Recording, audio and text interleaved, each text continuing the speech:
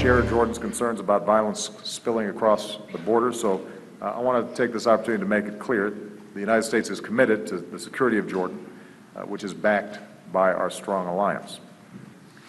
As has been mentioned, during this crisis, the Jordanian people have displayed extraordinary generosity, but the strains of so many refugees inevitably is showing.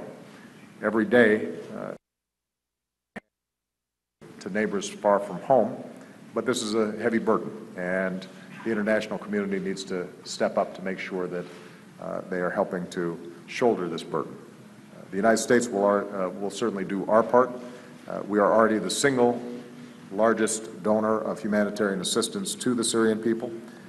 Some of this has helped people here in Jordan, and today I'm announcing that my administration will work with Congress to provide Jordan with an additional $200 million in budget support this year as it cares for Syrian refugees and Jordanian communities affected by this crisis.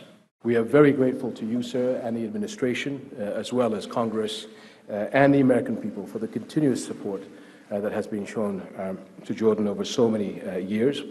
And the U.S. assistance that has helped us throughout so many years has allowed us to get Jordan to where we are today, and hopefully will continue to help us advance our shared goals of development, security, and regional peace.